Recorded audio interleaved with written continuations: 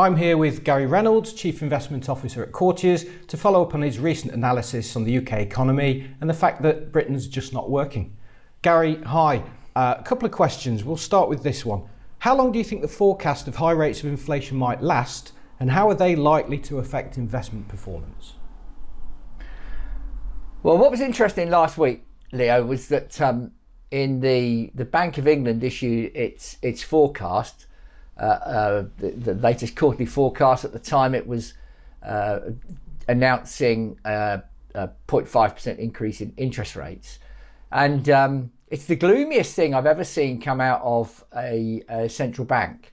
Now, normally, central bankers don't get hooked up with making too many predictions because the public can easily believe they know what they're talking about, and then it becomes a self-fulfilling prophecy. So I was quite shocked at the extent of the recession that the Bank of England is predicting. The bank is also expecting that inflation will remain high for the next year. I don't think that's an unreasonable projection. And it's saying that inflation is likely to be around 9 to 10% come the Q3 2023, when it also thinks we'll have experienced a recession of a 2% decline in GDP. Now, thereafter, the bank thinks that inflation is going to go back down to 2% very quickly. Now, I'd contend that I think the Bank of England have probably got this wrong.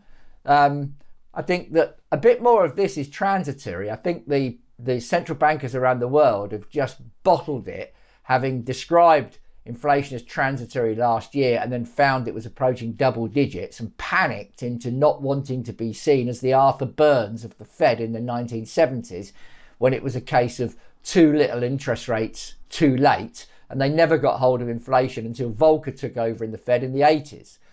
So I'm going to put my neck on the block here and say that I think inflation will come down from these current levels a bit faster than the bank expects.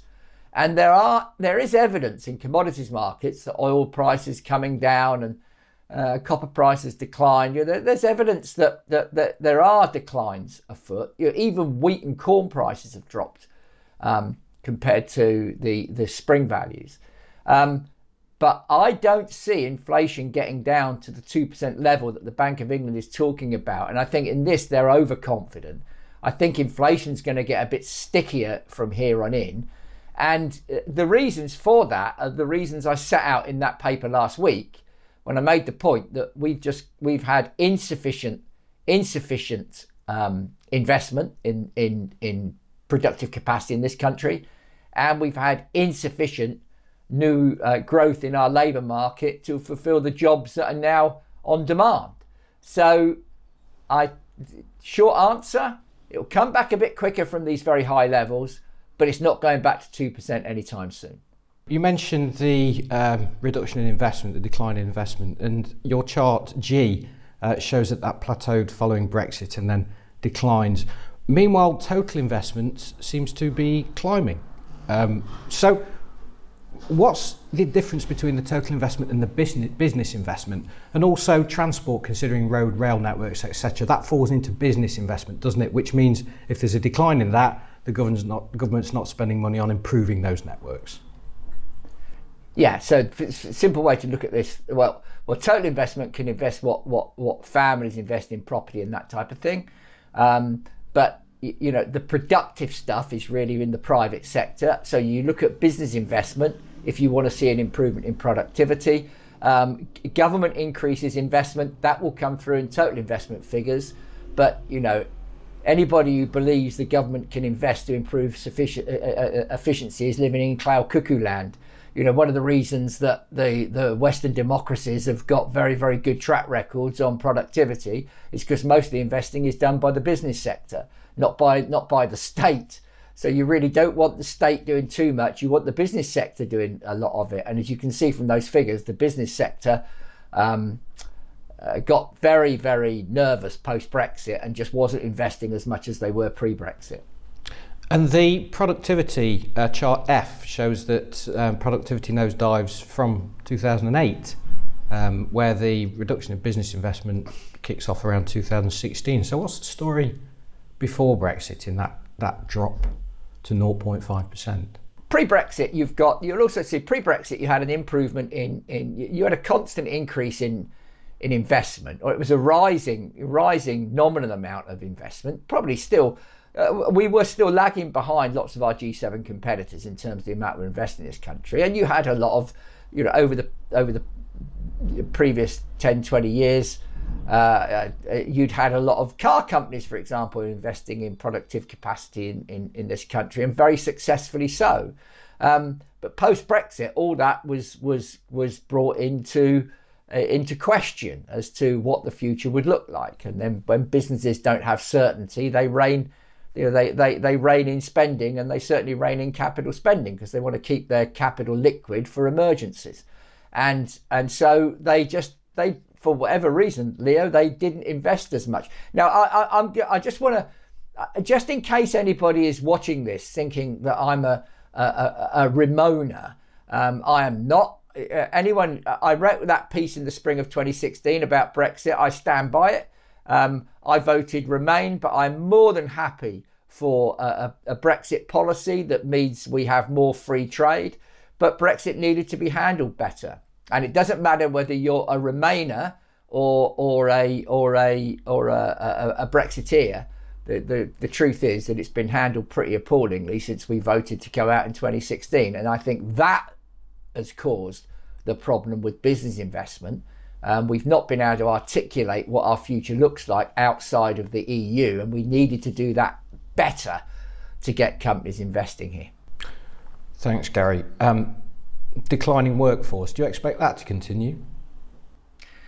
Well, what I never understand with this, Leo, is why do we differentiate between skill sets? Oh, you can come to this country, say our politicians, providing you're a highly skilled person with high levels of education.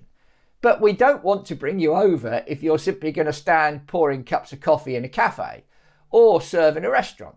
And what's the net effect of that? Coffee prices have gone up because cafes have to pay a lot more to staff to get them in the first, if they can find them.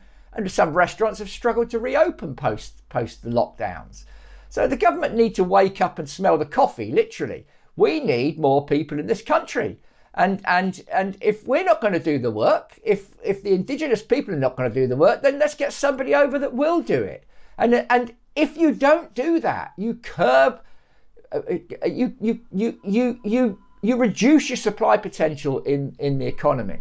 So it really needs some sensible thinking, and not this wretched posturing by politicians that want to appeal to a certain type of voter that is just anti-immigration.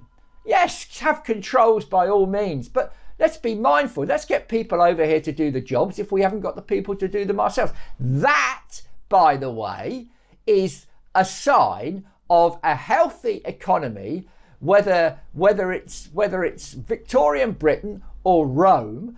People tend to want to go and work for the economies that are doing the best. So the fact that people want to be here is a good sign.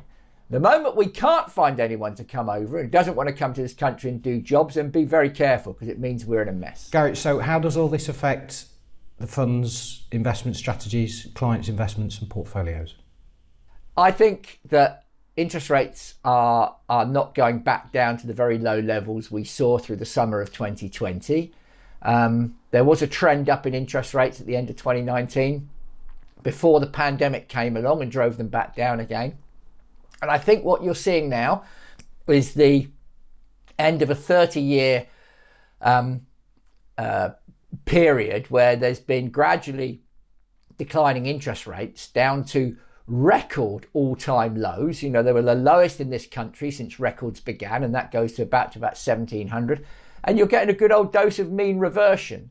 And what that means is that if you're holding on to long-dated bonds in the hope that interest rates are going back down to 0.5% in short order, then be very careful, because if you're holding long-dated gilts, you've already taken a hit of about 22.5% so far in 2022 alone. And as I said about a year, 18 months ago, if gilt yields return to their long-term average, which is long bond yields of about 4 to 4.5%, then holders of them will lose about 50% of their value. So you're only halfway there yet if you're holding them. You have to be very careful in this marketplace. And the other thing I would say is, despite the fact there's a lot of difficulties out there, a lot of stocks have been marked down quite viciously during this year. So we are actually on investment team now are beginning to find lots of very, very good companies that we're buying on very low levels of price to earnings, price to cash flow, with strong balance sheets. And I think that augurs well for the future. So it's going to be choppy for the foreseeable future, particularly as you've got a new prime minister coming in soon, and nobody knows exactly how that's going to work out. Then as you get to the 2024 election in this country, will you have a change of government?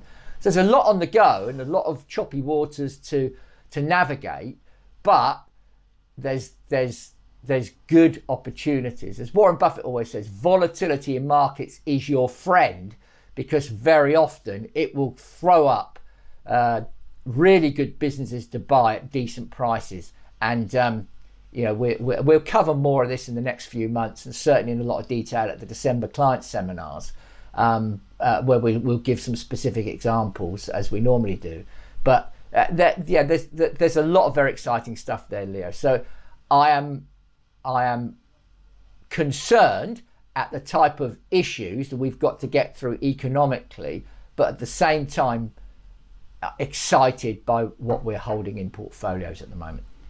Gary, thank you very much. To our viewers, if you do have any further questions, please let us know, and we'll put those across to the investment team. Gary, thanks again. Talk to you soon.